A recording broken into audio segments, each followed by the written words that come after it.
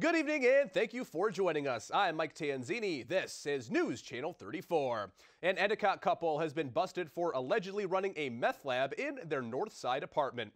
On Sunday, the Endicott police, along with the New York State Police Contaminated Crime Scene Emergency Response Team, raided the second floor of 106 North McKinley Avenue. They arrested 37-year-old Donald House III and charged him with manufacturing methamphetamine and drug possession. And 24-year-old Tashia Corey was charged with drug possession and criminal nuisance. Police say they found meth-making materials as well as quantities of heroin and meth.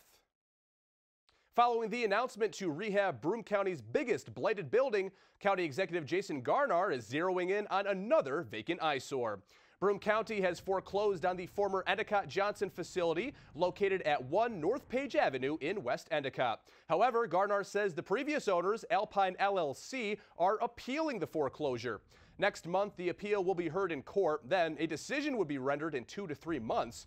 Garnar says once the foreclosure process is complete, the county would look to demolish the building. He says it's been an issue plaguing West Endicott for decades. Conditions are so bad here on Underwood Road, the water's making its way right across the street. It's almost like a big stream here. There's large sticks, large stones, big tree limbs right here in the middle of the road. And with more rain in our forecast, conditions could get even worse. The snow has been falling consistently at a rate of 4 inches per hour. This has local DPW officials springing into action. And with spring coming up in just a few weeks, most residents feel like we're still stuck in the dead of winter. Although it was a lot of work, just seeing the smiles on the kids' faces made this day of service seem like a walk in the park. In Binghamton, Mike Tanzini, News Channel 34.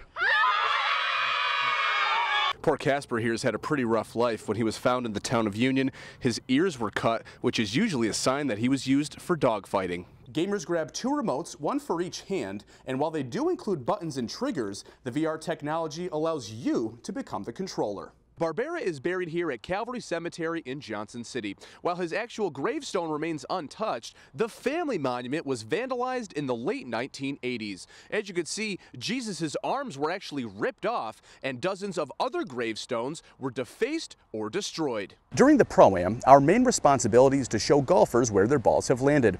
But when the tournament begins, it's very important for marshals to make sure the gallery stays very, very quiet. 10-4, who's dead again? On a Friday night, a cop car is probably not the place you want to find yourself. But that's exactly where I wanted to be to understand what it takes to keep crime out of our community. I strapped on my vest, and we were out on the beat. All right, we're good to go. Right now we're gonna just go by, circle our post, make sure everything's good there, and see if we can't try to find a traffic stop early in the night. It wasn't long before we were responding to the first call. 200 copies. Officer Josh Badowski got all of the necessary information and even some photographs before moving on to the next call. We were only on patrol for about an hour and we'd already responded to a handful of incidents. A lot busier tonight. Now, the not so fun part. 05-2319. There's a lot more paperwork than you would think. Badowski has to fill out reports for each and every call. In the meantime, there's more action taking place. We stopped by a local nightclub just to keep an eye on the location. Badowski says he always wants to keep moving. I love my job. It's a great job. I love working nights. 10-4, report A lot of file, action, not a lot of downtime. Before I knew it, we had made over 7 stops in just a few hours, dealing with all kinds of people and situations. Move it along without fighting, please. Once the reports were written, it was time to head downtown.